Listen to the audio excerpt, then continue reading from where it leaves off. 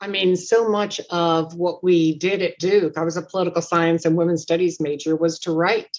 And I think that I've been a professor of law where I taught legal writing, and that is one of the hardest things to teach. And I really feel like I got such a great education and so many opportunities to write. I mean, seriously, how many 10-page papers did we all write together? And we could like bang those puppies out and write our thesis. We had to have supporting information, and we had to write.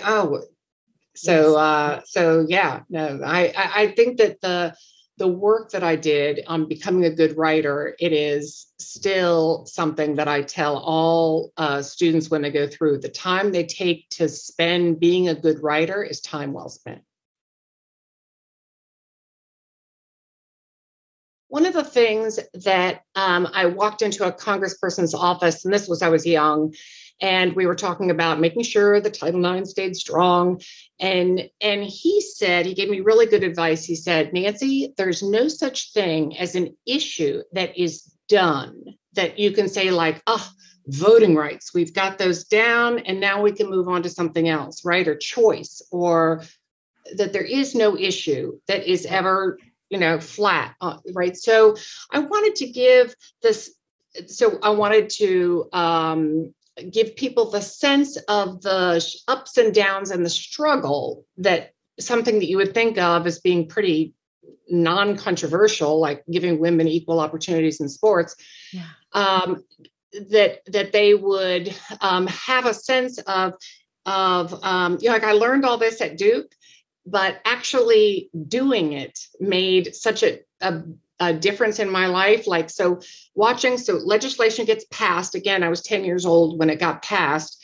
And then after legislation gets passed, then the Department of Education, they write regulations that interpret what that statute means. And then there's case law, right? Those of us who are lawyers, right? We argue, and we use the regulations and we use the statute and former case law to be able to make our points. But how those kind of the three branches of government work together or not makes all the difference in the world in what the numbers that you'll see in actually women participating in sports. So while you'd like to think that like the numbers have been sort of the smooth path, it has not. And one of the things that had me get into the issue of Title IX in sports is in 1984, when I was at the Olympics, Donna Deverona came and talked to the Olympic team. And she said, "You're about to become famous. What are you going to do with it?" And I had never really thought about that before, but she said, "I hope it has something to do with Title IX, because there was a bad United States Supreme Court decision. Those of you who are lawyers, like, when this happens." So, Title IX is just a statute. It's not based on constitutional law. So we had to go back to Congress and get Title IX passed again. So Title has actually been passed twice, once in 1972, again in 1988.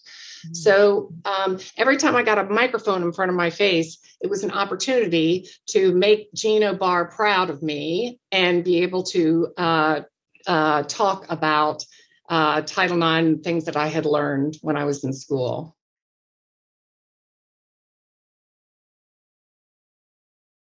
Well, I think that when you write, that it helps you to learn something in a way that you otherwise couldn't. I have a little bit of ADD, and when I really get so into writing, that it becomes a little bit like, when I swam, there are these moments where you have this sense of giftedness and sense of, you're kind of tapping into something divine, literally. And it's the same kind of thing, like you're like yourself kind of poof goes away, and who you are, right? You're writing something. And sometimes I go back to something that I've written, even a week ago, and I'm like, well, that is amazing. Who did that?